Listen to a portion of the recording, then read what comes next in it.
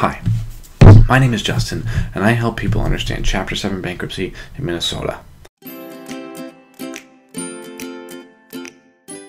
There are about 5,761 filings in Minnesota this last year, and many of those filings were Chapter 7 bankruptcy. Today we're going to cover cost, qualification, whether you can keep belongings, process, and pros and cons of a Chapter 7 bankruptcy in Minnesota. You generally have to qualify for a Chapter 7 bankruptcy in Minnesota by using what's called a means test. You can use our free Chapter 7 bankruptcy calculator in the link below, which helps estimate your qualifications and costs. You generally can qualify for a Chapter 7 bankruptcy if your median income guideline is below the allowable income for Minnesota.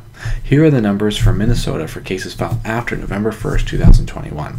You can always use our calculator below for updated figures.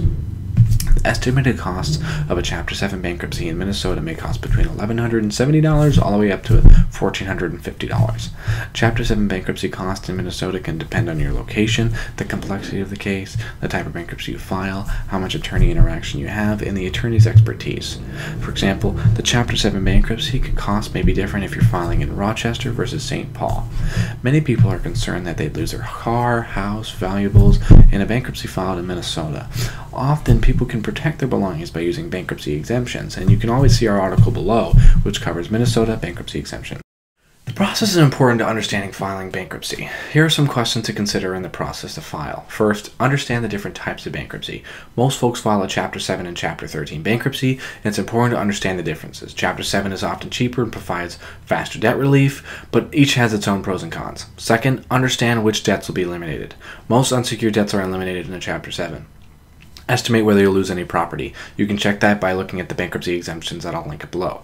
Third, estimate whether you qualify for a Chapter 7 bankruptcy. You can check that again by using the calculator below. Fifth, understand alternatives to bankruptcy. 6, understand the cost of filing a bankruptcy. 7, determine whether you need to hire a bankruptcy attorney or not. Sometimes you're able to file without, sometimes you need. It just comes down to personal preference there. 8, take a credit counseling course. 9, file bankruptcy petition and other forms. 10, a Chapter 7 bankruptcy is assigned to your bankruptcy filing. 11, attend the meeting of creditors. 12, there's a confirmation of Chapter 7 bankruptcy filing qualification. 13, take second mandatory debt education course. 14, receive your bankruptcy discharge. As you can see, there's a ton of steps in the process, but some of the processes are just understanding if you'd like to file bankruptcy. Now let's cover the Chapter 7 and Chapter 7 pros and cons here.